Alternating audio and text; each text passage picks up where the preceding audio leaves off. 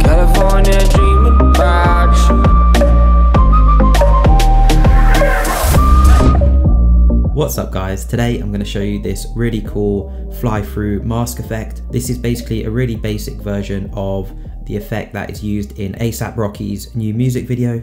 So this shot right here is just a still video clip, and the first thing I'm going to do is actually freeze frame the part of the shot I want to use. I'm going to select the clip, hold down Shift and press H.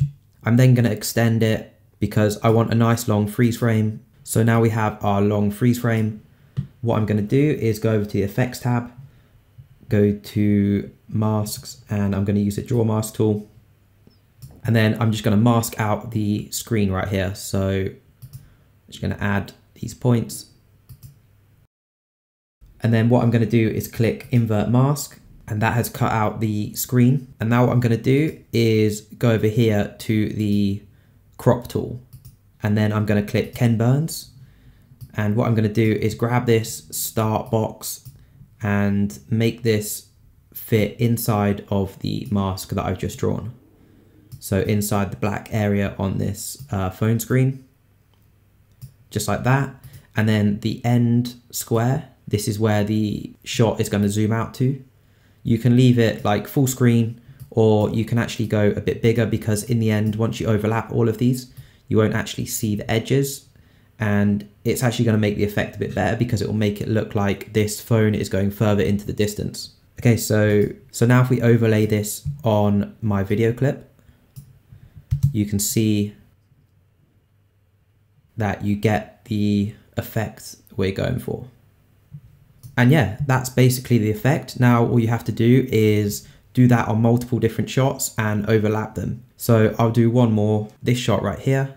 What I'm going to do is freeze frame, press Shift and H, make this nice and long.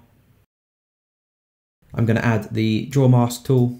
On this one, I'm going to draw around one of the lenses. I'm going to zoom in a bit for this one. And if you click and hold, you can smooth out these points so they're nice and rounded to fit the sunglasses. Just like that. Click Invert on the Draw Mask. Let's go out to Fit, and then go to the Crop tool, go to Ken Burns, and then get the start box and just put that inside of the masked out area. So just like that. And then the end one, make sure this is either the same size of the shot or a bit bigger. So just like that. And then overlap that over the previous one.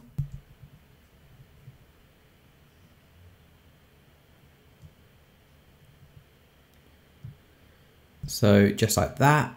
And then actually on this sunglasses one, what I'm going to do is just turn down the fill opacity a little bit, so it still looks like we have the reflection from the glasses.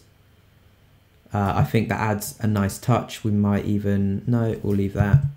So the last part of this, I'm actually going to use a video clip. So this one's going to be a little bit harder. I'm going to have to add the mask and then track it a little bit to the eye. But because this shot is pretty steady, it was shot on a gimbal, it's actually not going to be too hard to do. So what I'm going to do is add Draw Mask effect. Let's zoom into the eye. And what I found better with doing the eye transition was actually making the mask a bit bigger than the eye and then turning up the feather. I'm going to click Invert. And then I'm actually going to turn the feather right down, just like that. And then the fall off also right down. And then what I'm going to do is click Transform. I'm going to hit all of these keyframe buttons. So position, rotation, scale, and also control points.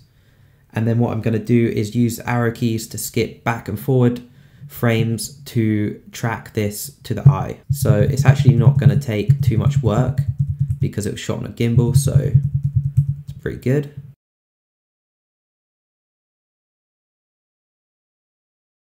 Okay, so now if we go back, that's nicely tracked to the eye. And then I'm going to zoom out again and go to the Crop tool, go to the Ken Burns effect, and put this start box really small into the eye like that.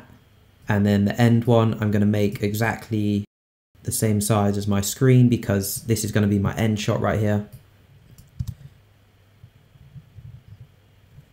Okay, so that's how it looks with the Ken Burns added on. And what I'm actually going to do is add a cross dissolve transition to the start of this because the Ken Burns doesn't quite go that small. So what I'm going to do is just overlap this on my 2 other shots.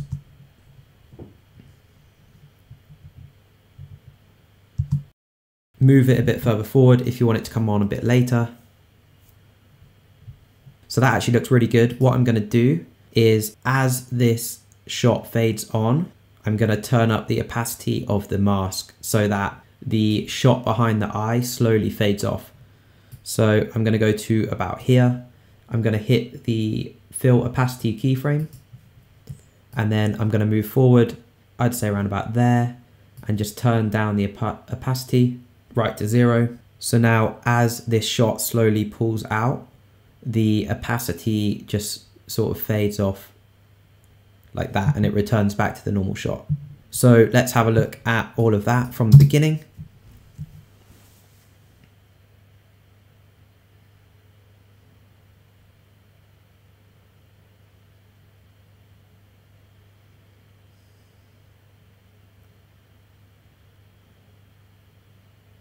So yeah, that's the effect.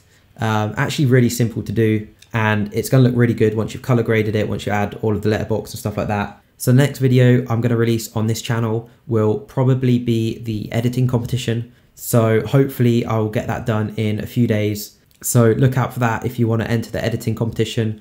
I've also started up another channel where I want to get more into the filmmaking side of things, maybe like a vlog channel or something like that. I'll leave the link in the description. If it gets a lot of interest, then I'll start uploading straight away and put out some really cool videos for you guys. So yeah, I hope you guys enjoy this one, and I'll see you in the next video.